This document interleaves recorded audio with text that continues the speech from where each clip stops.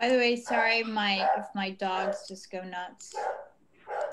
Yeah. It's so amazing you have them, and they're everywhere. They're on your Instagram as well. They're my little babies. It's such a beautiful picture that you have with them. I love dogs. I'm myself a dog lover, by the way.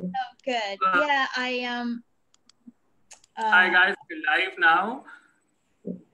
Hi guys, so we are live now. Thank you so much, Susan and Sana, for taking up the time. Ladies and gentlemen, on behalf of University of Central Punjab, I would like to welcome you all to our fifth session of Ideas Conclave.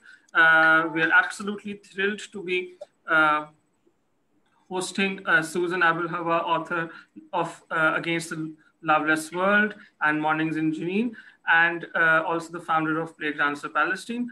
The session will be moderated by Sana Waqar, who is a teacher and also is a book reviewer and runs her page, The Reading Nook, Pakistan. Thank you so much, Sana, and I'll be handing it over to you. And thank you so much, Susan, once again for taking out the time. Thank you. thank you. Thank you, Raza, for that wonderful introduction to our talk. Hi, everyone. This is Sana Waqar, and I've come in from the Reading Nook doing this for UCP Punjab, the University of Central Punjab. And it is my absolute honor to be interviewing and being in conversation with Susan Abulhawa. But before we start, I'd like to give her the introduction she very much deserves. Susan Abulhawa is a human rights activist, a biologist, a novelist, poet, political commentator, and a mom. She is the founder of Playgrounds for Palestine, a children's organization dedicated to upholding the right to play for Palestinian children. Her debut novel, Mornings in Jenin, was an international bestseller translated into 26 languages. She lives in Pennsylvania with her daughter and their beloved dogs. Thank you so much, Susan, for joining us today. We are absolutely thrilled to be talking to you about the many things and the many hats that you don. Thank you, Sana. It's a pleasure. Thank you for inviting me. So, Susan, I'm going to be diving right in because I feel we've lost out on some time due to technical issues. I'm going to be diving straight into the conversation. I want to start this by talking about the book that you have so beautifully displayed behind you, and it's in my hands right now. This is Against the Loveless World by Susan Abulhawa. So, Susan, I've read this book, and it's a wonderful portrayal of life as displaced as it has been for Palestinians all around Middle East or the world. People such as yourself, because I believe that your family was also displaced in one of the many wars. Yeah. Could you Uh, tell us a little bit about that? yeah, so I think most Palestinians are displaced in one way or another. We're either displaced or we're caged by by our colonizers. My parents were refugees from the '67 war, in the same way that not his parents, were refugees of that same war. And like Naher, I was also born in Kuwait.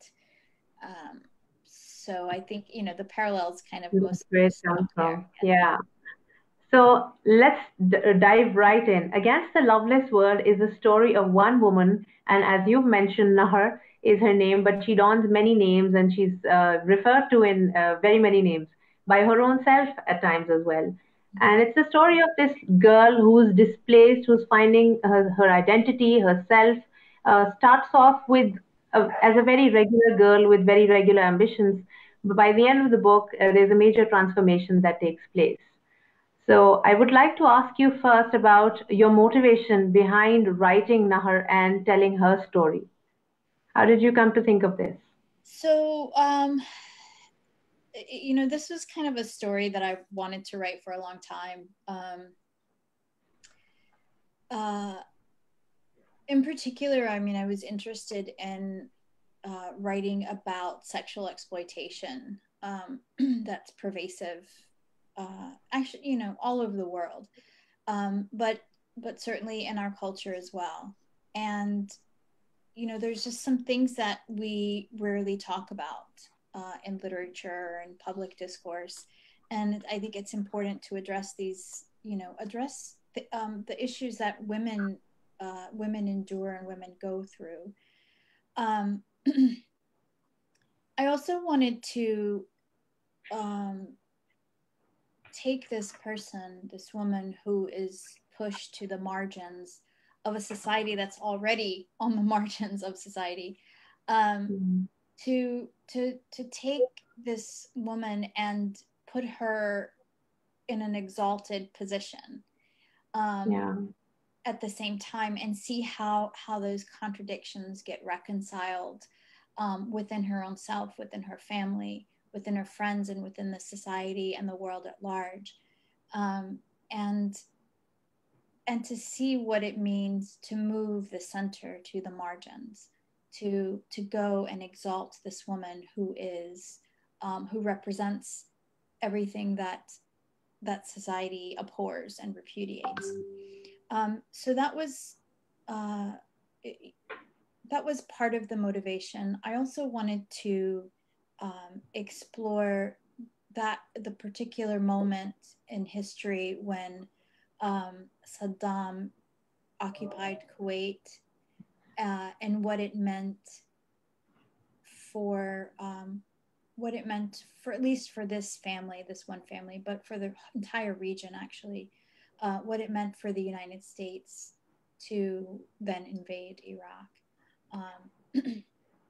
what it meant on the micro level, on the individual family level. So, and then the third aspect was I also wanted to explore other means of Palestinian resistance. Yes. Yeah. I was also going to come down to that, because Nahar starts off as anyone. She doesn't really, in the beginning of the book, she doesn't really have any affiliations with Palestine, except for the fact that her parents tell her that she's from that place. And by the end of the book, I don't want to give away too much right now, but she cares deeply about it, so much so as to indulge in activism and indulge in a rebellion that is for the state of Palestine. And I feel that with this, you've also kind of made a comment about what drives people towards rebellion, or what drives them or births resistance in them. And is this something that you have observed over the past couple of years? And if you have, let us know a little bit about it. What is it like for Palestinians who are displaced around the world? So, I mean, we all engage in resistance in one way or another. I mean, it's not a matter of what drives us. I mean, what drives us is what drives everybody is this sort of, is a longing for justice and for universal human dignity. I think it's inescapable for all but the most corrupt Palestinians to not be a part of this collective struggle. Yeah, so sorry, so yeah, I mean, that's my answer. I mean, it's not what drives us. Yeah. I guess that the minority is like what drives them not to enact and resistance. Yeah, I believe so. Yeah, resistance isn't just taking up arms, which I fully support, actually. Armed resistance, but it's it encompasses literature, encompasses writing, encompasses living and getting on with your life and refusing to capitulate. It involves boycott. It involves just social media activism. There's so many facets to a people's struggle for dignity. Yeah. Thank you very much, Susan. I'd also let's talk a little bit about Nahar. I loved how you were able to portray her as a Palestinian, but also as a woman. Because when I read, especially with the first half of the book, I really enjoyed her coming of age, in so to say, where she finds empowerment despite what the Western ideals for an empowered woman would be like. She celebrates her body. She's confident about it. She eventually gets into sex trade as well, but she isn't apologetic about all those things. I also found this bit with her mother, who works with the traditional Palestinian embroidery, and she says, "I was all my life I was waiting for a desk job," and she realizes and comes to that realization that her mother is a woman of her own, despite whatever the Western ideal might be. And this brings me to Palestinian women in general. you're portraying them in a light that we in such a way that we are able to see through them, but also relate to their struggles as women, as modern women. I'd like to know a little bit about that. Yeah. So as you said, I mean, Nahid started out as a rather shallow young woman, just, who had just kind of internalized what society told her she needs to want and do.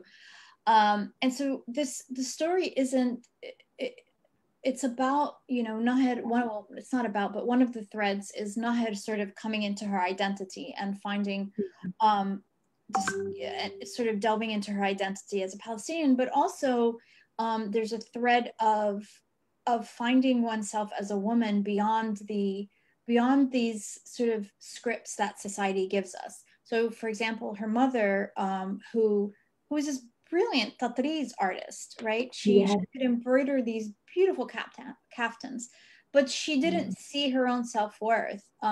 She saw what the media, what society was valuing were these, so-called modern women with a desk job. Like that's what she wanted, a desk job, right? And so there's also this sort of evolution of shedding these sort of Western ideas about who women are and what we, right? And what kind of lives we need to live. Nahid, her evolution into the rebel that she became, well, she was always a rebel, but into the revolutionary that she became, began with that, very shallow young woman who had always had the seeds of defiance and rebellion in her. But she, like all her friends, dreamed of, finding the perfect man, having lots of babies, maybe having, modern appliances that would make all her friends jealous. And she very quickly, finds herself as a jilted young wife, and turns to sex work. So it isn't that she was unapologetic about it. She was ashamed of it. She wasn't happy about that choice, and it was hoisted on her. But at the same time, she recognized, and this was much later in her life, she recognized the hypocrisy of because the men who visited her were supposedly these upstanding men in society. And so it was through that recognition and that knowledge of sort of having a back door into what human beings are really like that made her unapologetic. Because to her, it's like, who's she going to apologize to? She's going to apologize to these corrupt people who have already trampled her and trampled her life and her body. And so I very much loved Nahid. I mean, she was, I fell in love with her, and it was a joy to discover her and write her and have her write her own story in many ways. And I think it was absolutely a joy for me to read her, because like I told you off record as well, I've not read a woman who is so inspiring, so full of life, so exuberant, and so defiant. She kind of paves her own way and writes down her own, makes her own path, writes her own destiny. And I think that is what women mostly need to understand feminism is all about. It's about finding your own within the noise of the world. And thank you so much for giving us a character like Nahar. I've also got to talk to you about another fantastic female character and the friendship between these two, Borak. This is a woman who claims to love her, but also kinds of pushes her into sex trade. How did you conceive this? And I think, again, I'm going to be showering praise on you, because I think Borak is one of the most gritty, one of the most truest characters I've read. She's not ambivalent, and you don't fall in love with her right away. She is just the kind of person we meet. She's in shades of gray, and she does things which are objectionable, but you don't hate her for it. Yeah. How do you manage to do that as an author? And what drives you to make characters of, write about the characters who are in those shades of gray? And aren't you like, don't you like sit back and consider, okay, what am I going to write and how are people going to perceive this? So I never ever think about how people are going to perceive things. I always, because I think that hinders you as a writer. And I think my loyalty is always to the characters first and foremost. There is what, and that's been true with all my books. With this book, there were moments when I was not so much thinking about the reader, but I was considering this Western gaze on my work, which wouldn't have been a consideration if I was writing in Arabic. But because I'm writing in English, I did feel this Western gaze because I was writing about subjects that I was afraid were going to sort of confirm their stereotypes about us.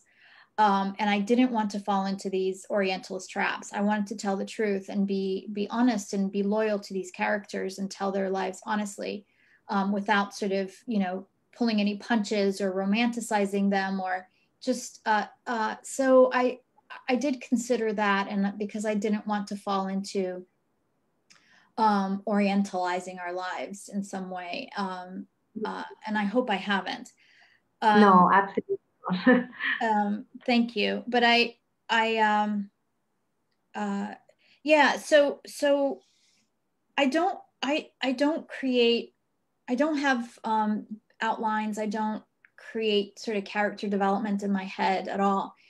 My books just kind of like I write them, and I have these first, drafts that are huge and unwieldy, and they're really terrible writing with mostly stick figure characters. But it's when I start rewriting, and then they start to come to life. And like I said, they tell their own stories, and I think when you do that, when you just have a loyalty to the character without really considering what anybody is going to think of you, think of your book, then they come out as real people. It's when I think if you try to force them into an image, or you want the reader to feel a certain way about them, I think then it doesn't work. At least for me. Buraq was, so, the relationships between women are complicated very often.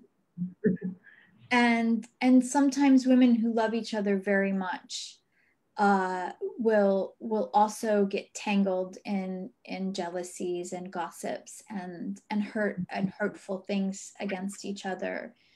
And this was the case, Buraq was a survivor.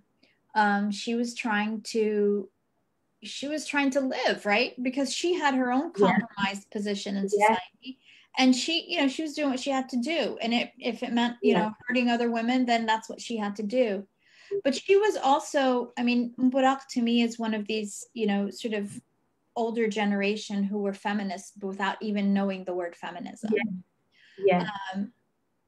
She had this basic sort of instinctive sense that this was a man's world, and she was going to get her dues one way or another, however she could. Yeah.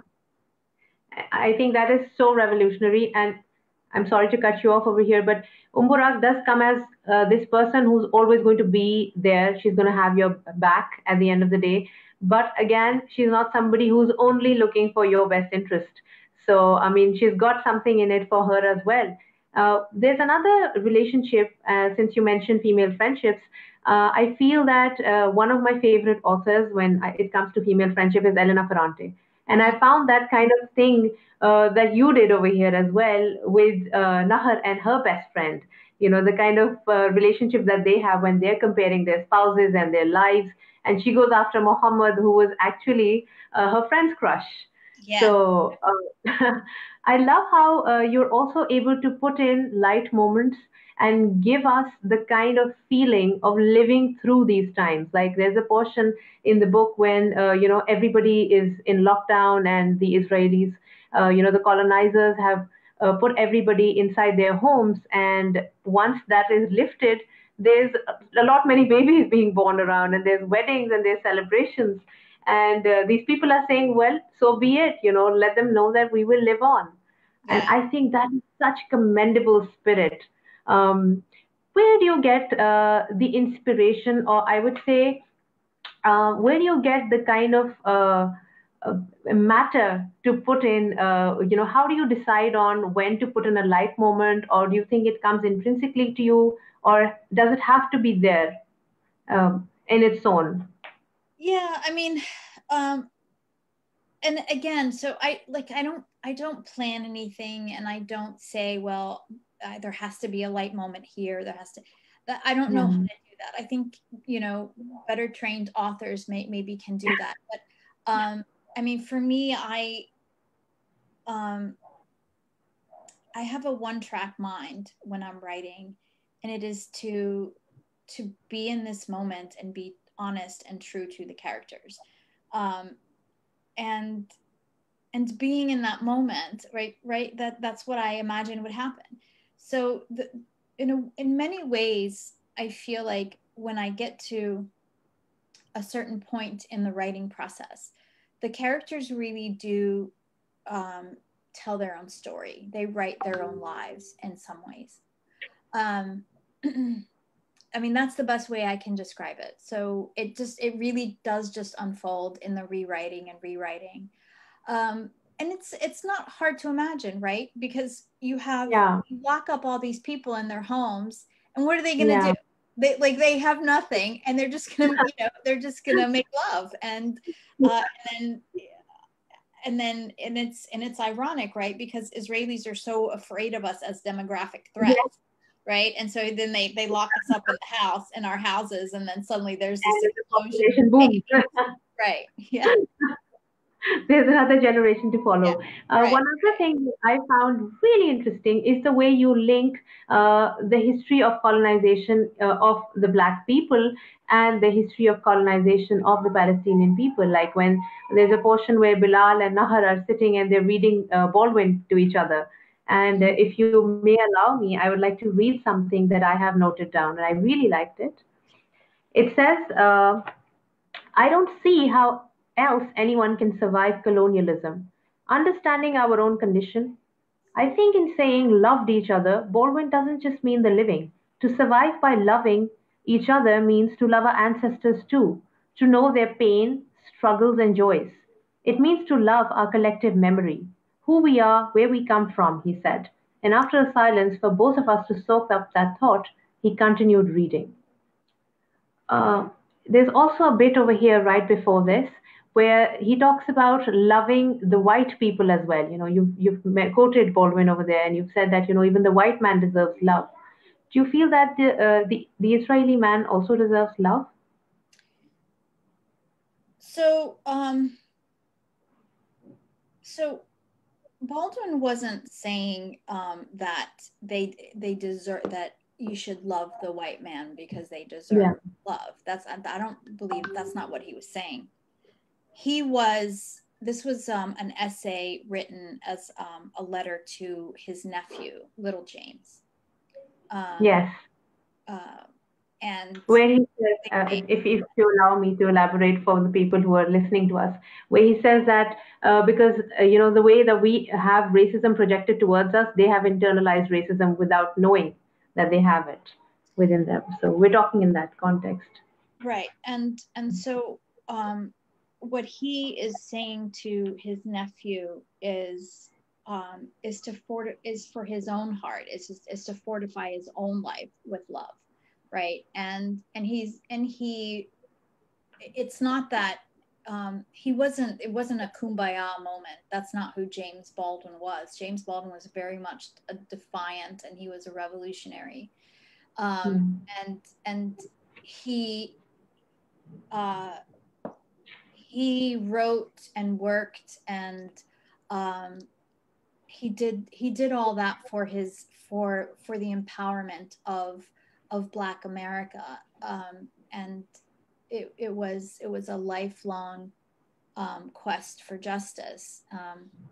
He was a brilliant literary figure as well, but it wasn't this kind of we need to forgive them and love them kind of thing. That's not what he was saying at all, and that's not what Nahar and Bilal were saying.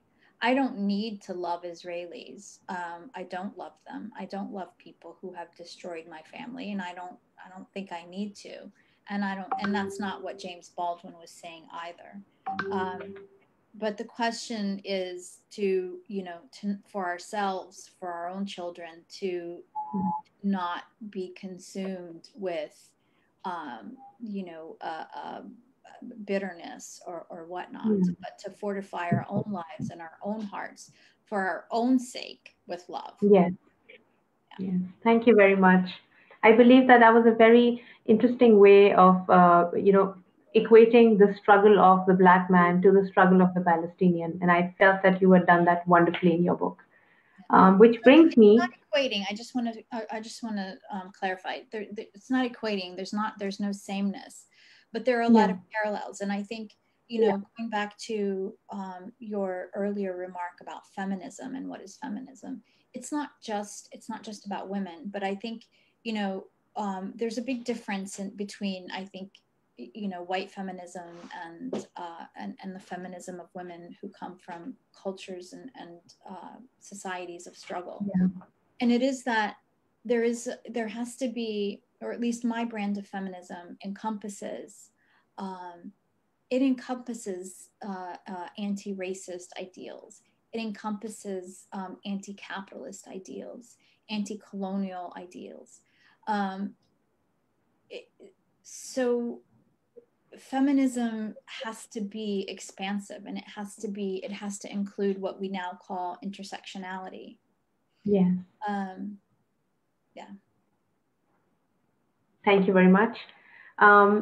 Also, when we read the book, it graduates between portions that have been written in the cube, which is where Nahar is confined, and also portions that she writes or remembers while she is in the cube. And at the end, there is an acknowledgement where you've mentioned a little bit about political prisoners and how, political prisoners are people who you feel for. Tell us a little bit about your motivation to write about them and their struggles. So, in white American society, prison is a place on the margins. It's a place for where bad people go. But when you come from a society of struggle, like Black America, for example, or Palestinians, you know that your freest people, your bravest hearts are locked up in prison because prison and the legal system is weaponized to maintain oppression, to maintain to silence people who are free, who are vocal, who are brilliant, and who are leaders. And that's you see some of our. So when you come from a society of struggle, prison is actually central in your society, right? Palestinians, when you go to prison, you go to an Israeli jail, you're not a bad person, you're a hero, because it means you are defying our colonizers, and you are standing up to the people who are destroying us. So prison becomes a central place where we find our heroes, where we find our brave people, our free people. And but at the same time, so this was a really tricky part for me. I also felt it, I think when you write about experiences like that, there's an ethical responsibility as a writer to get it right. And I didn't and that's the reason why I created this entirely fictional prison. I didn't feel like I had a right to try and depict an actual prison, where people have lived and suffered. So I made an entirely fictional environment for her. But I did a lot of reading, a lot of research, a lot of watching of interviews. I spoke with members of the Move family in Philadelphia who had been released after 40 years of being in prison. They were political prisoners as well. And it was through that through that kind of research that I began to imagine Nahar in this environment. Perfect. And also, I'm going to wind up this discussion and then come to your work as an activist as well. I'd just like to read out one of my favorite quotes from the book, where Nahar tells a woman, we are not all blessed to receive a good education and inherit what it takes to live with some dignity. To exist on your own land in the bosom of your family and your history, to know where you belong in the world and what you're fighting for, to have some goddamn value. I thought those were very powerful words, Susan. And I would like you to talk a little bit about that particular saying, that quote, and also how the politics of your region, the politics of the Middle East or Palestine, has affected you as a writer and has affected your writing. So that quote is very much in line with Nahar's kind of defiance, right? She's not, when she went to Palestine, she was a little apprehensive about what might have preceded her in terms of, gossip and about her reputation and whatnot. But at the same time, she was not going to apologize to anybody about her life, even if deep inside she was broken and wounded and ashamed. She was never going to let anybody see that. And so that was a moment when she's confronted with, with her reputation, and she's completely indignant. And again, she sort of echoes this hypocrisy, like, oh, that's so nice that you, who have been born into so much privilege, you get to judge me. And all these women that you're talking about with such feminist fervor in Syria and whatnot. And she sort of gives her the reality, like, these people are having to sell their daughters and their sons so they can eat. So this world isn't it's different, for people who find themselves at the bottom of the barrel of humanity than it is for those who have some privilege to reject these things. And that was very much part of Nahar's evolution too, her emotional and spiritual evolution, and intellectual evolution.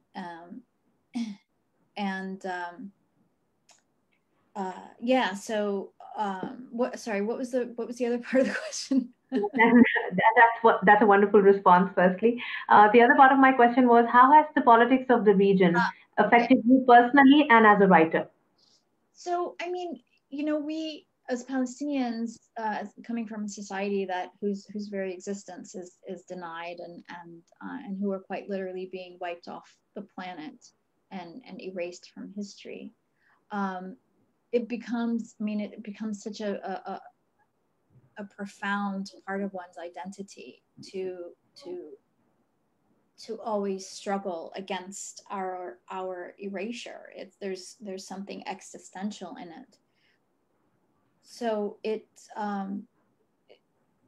hard to kind of pinpoint exactly how it has influenced me or whatnot. It has, but it certainly appears in my writing. It appears in my activism.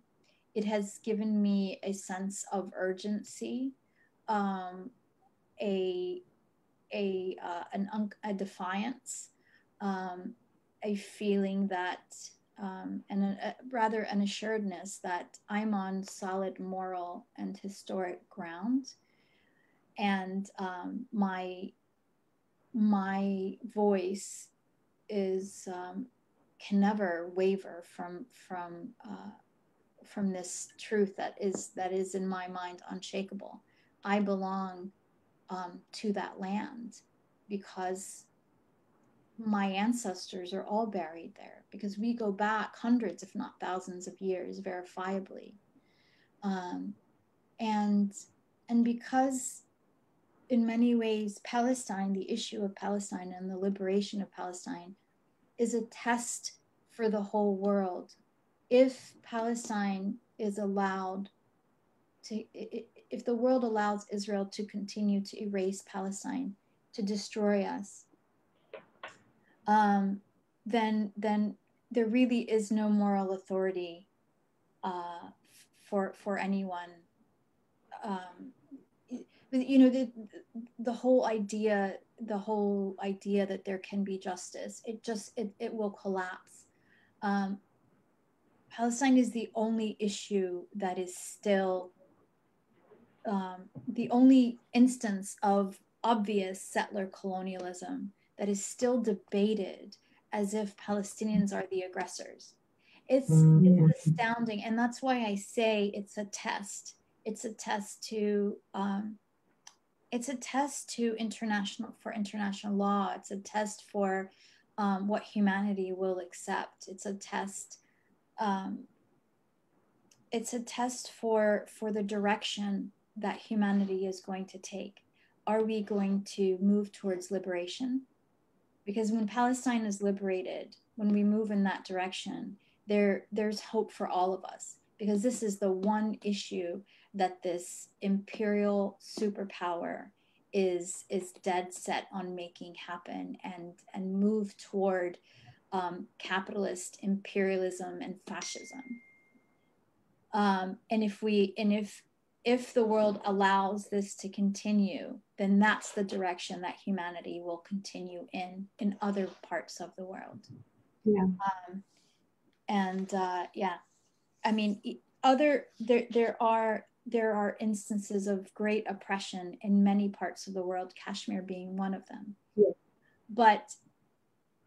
But everywhere in the world, these issues are recognized for what they are. You will see real and robust condemnation in international bodies. You will see, there's no mincing of words of these other instances of oppression. But when it comes to Israel, there is this extraordinary exalting of these foreign colonizers and the blaming of the indigenous population that had been there, had always been there. So that's why I say it's a test. Thank you, Susan.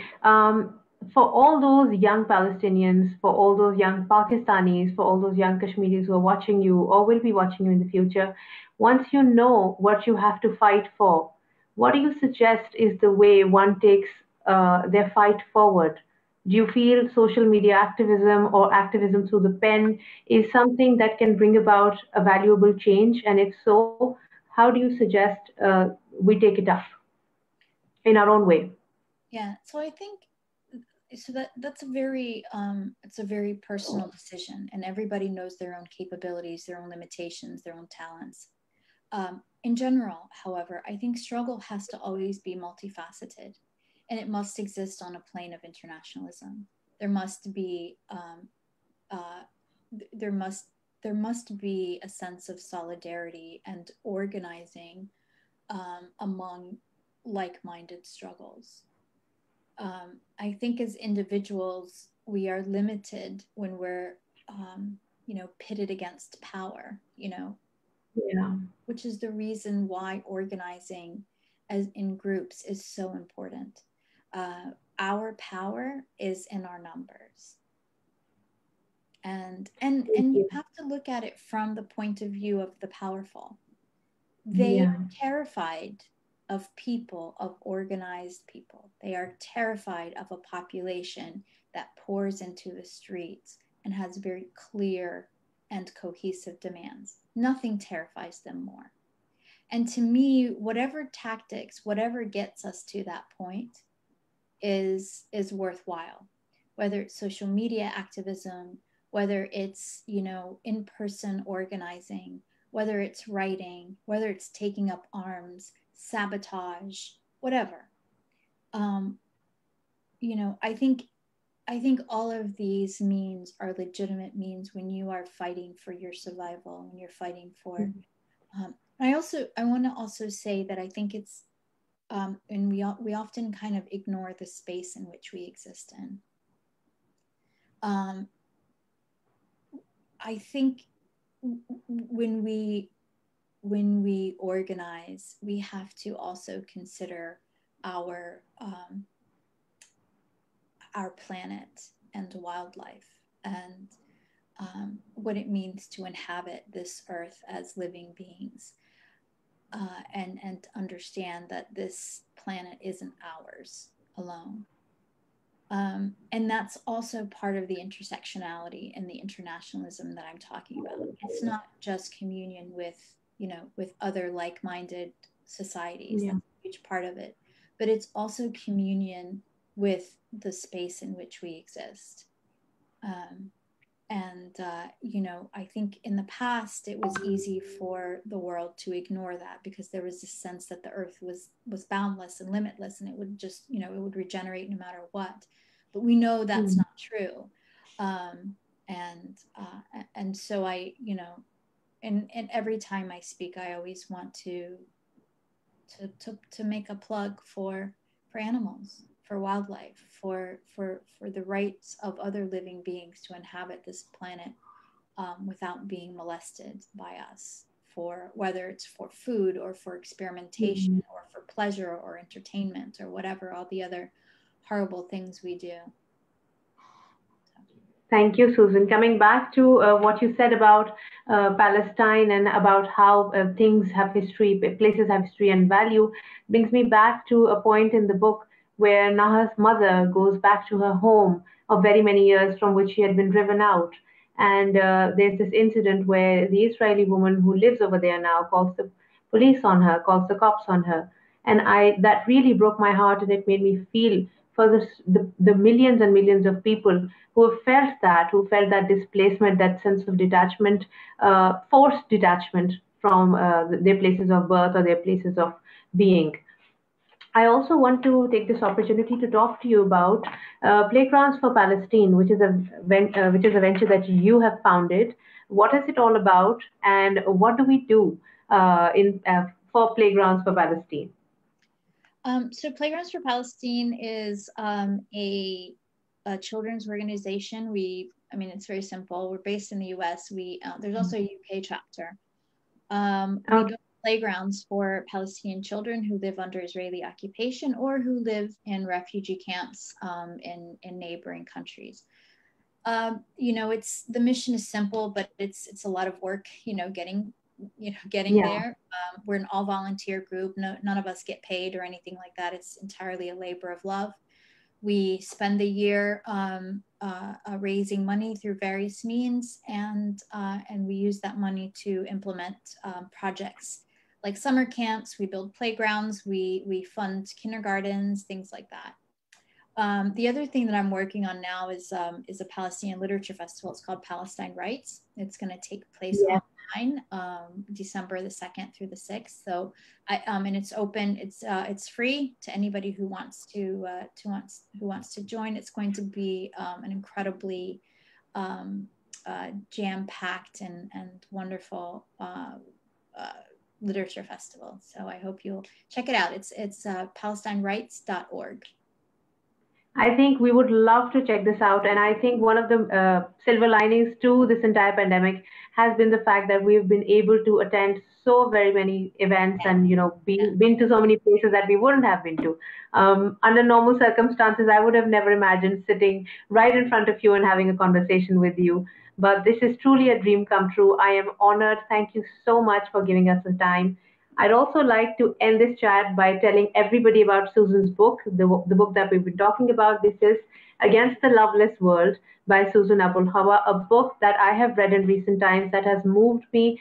I'm generally a very slow reader, but this one took me only 48 hours. I really zoomed through it.